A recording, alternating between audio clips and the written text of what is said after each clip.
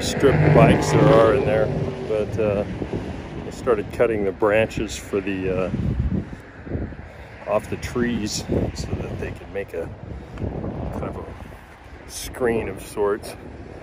It was on the left side when I looked in, and there's propane tanks up there and who knows what else. I